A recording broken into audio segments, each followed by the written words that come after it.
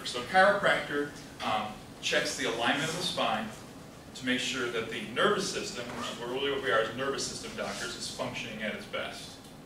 And what you're learning here today and in the coming weeks is how these nerves work, where they go, and how that creates a clinical problem.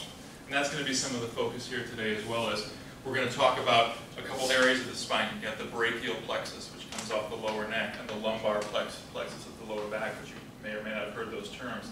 But basically, all people's musculoskeletal problems come from these two areas, and we'll talk about why that's important.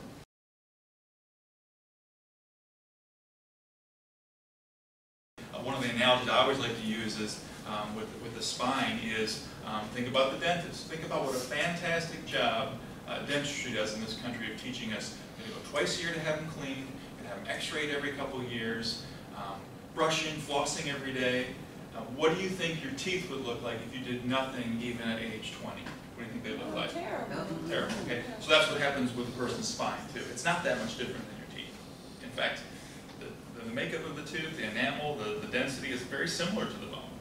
And this gets ignored for a lot of people, but it finally shows up as a symptom way down the road, or a postural deviation, like you had. That's probably how yours discovered.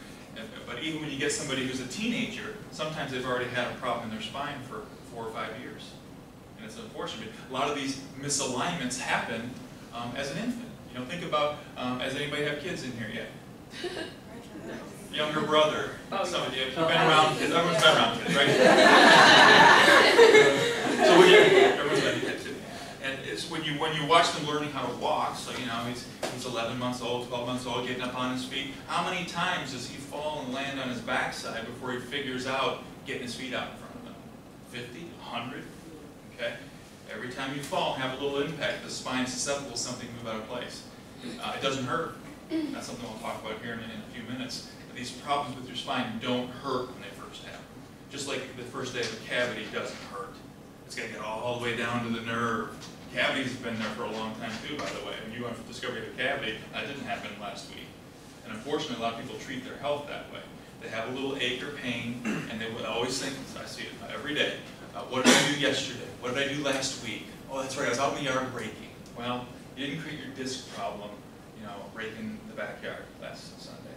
If you aggravate it, you put it over the edge. We're finally going to do something about it. But most of these issues, posture-wise and structure-wise, are a long-standing process. If you get nothing else, know that.